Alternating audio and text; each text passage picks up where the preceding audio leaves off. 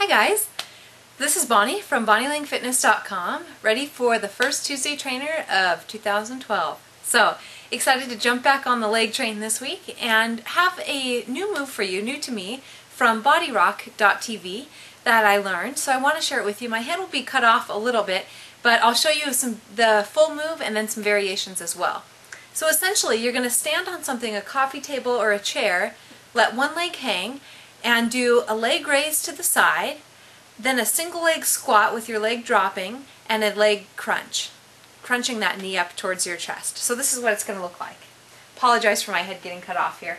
So you're going to stand.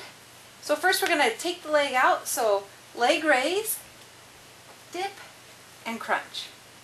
Leg raise, dip, and crunch. Leg raise, single leg squat, get your balance, and crunch it up. Do some on that leg, switch sides, so I'm just on the edge of the chair here. Out to the side, dip down, crunch up. Out to the side, squat down, crunch it up. So ways to modify this. You can always hold on to something while you're performing the move, just a slight hand on the wall or a counter, that will help you. You can also just do it right on the ground.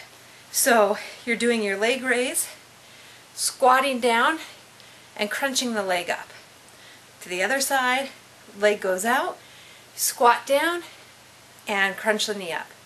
So really focus on crunching those abs as you bring that leg up. Stay nice and tight in your core, and then as you go out to the side, squeeze that leg, the leg out, and give your glutes a good squeeze.